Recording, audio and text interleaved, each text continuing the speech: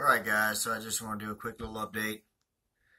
I mentioned in the last cricket hatching video that my spiders were close to molting, and sure enough, you can't make it out, but there's a molt right there, smack dab in the middle of that burrow. My sling, my golden blue leg baboon sling, finally molted just a little while ago, and it seems like it's perfect timing.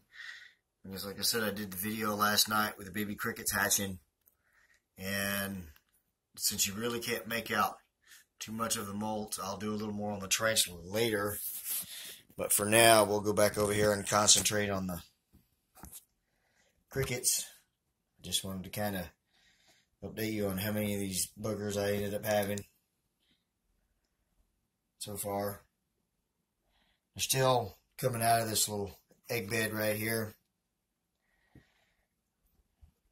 and they're quite active. I finally put some food and water in here for them, and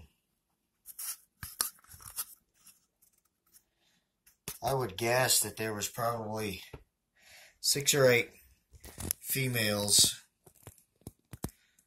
possibly gravid females, in my container when I put the egg bed in.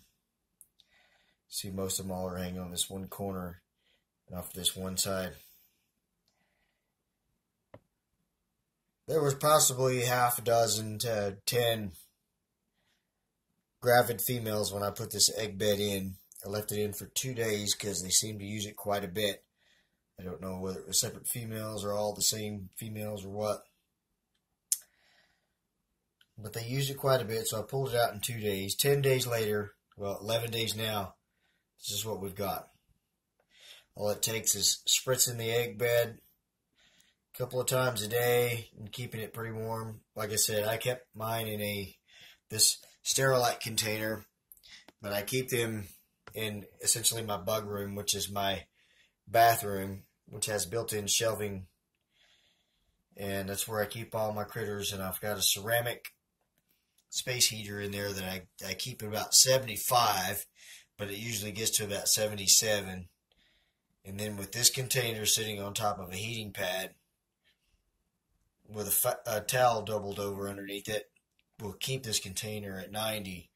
Now when they get a little older, I can reduce the temperature. You can see this morning I put food, water, things like that in here. And I put a piece of sponge in there. Try not to keep any pools of water because they drown real easily at this size. I've already lost 2 just because of a little bit of pooling underneath that sponge. So I'm just trying to keep that sponge damp right now.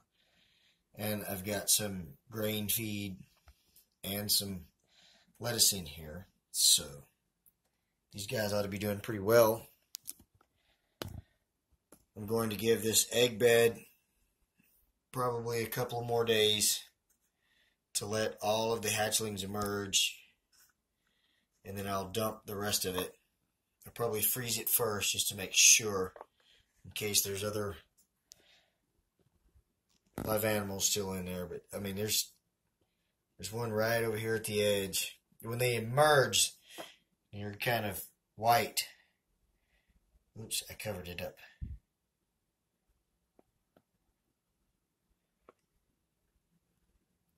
See down in there. Sorry, down in there.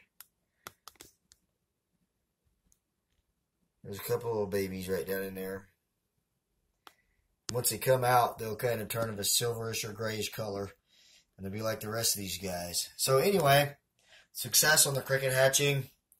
We've got a molt update, although I couldn't show you much. Hopefully the next update video on this particular tarantula sling will be a nice feeding, and my green bottle blue is doing a lot of webbing and being lazy, which means it's going to molt here pretty soon. So just keep an eye out for those videos. Thank you for watching this video. If you did, thumbs it up if you like it. See you guys later. God bless.